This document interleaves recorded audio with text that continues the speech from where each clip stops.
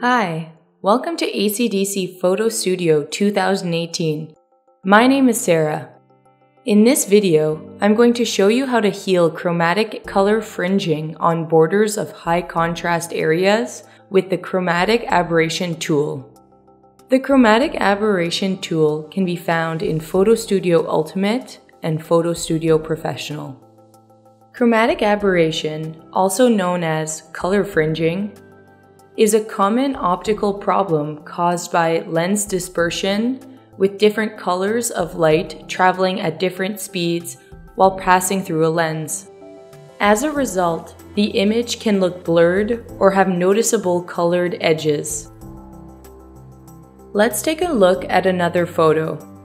From afar, the color fringing isn't so obvious. But if I zoom in and take a closer look, I can spot the chromatic aberration on the stairs of this image. Let's make our way to develop mode. In develop mode, we have two correction options. The first being in the detail tab under chromatic aberration. Here, we can manually edit the color fringing. Play around with the red and cyan and the blue and yellow sliders to find a correction best suited for the distortion. You can also play around with the defringe strength and radius, along with specific color adjustments for precise results. Take a look at the difference between the before and after images. Secondly, let's make our way to the geometry tab.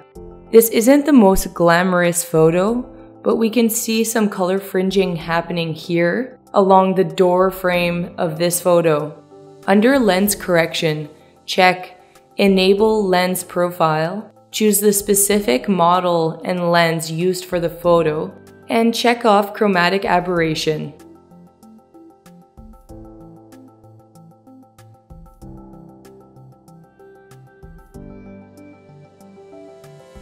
Lastly, we can find the Chromatic Aberration tool under the Filter menu in Edit mode. This tool is functionally the same as the first option in Develop mode, but found under Edit mode instead. Chromatic Aberration can be found under the Develop and Edit tabs in Photo Studio Ultimate and Photo Studio Professional.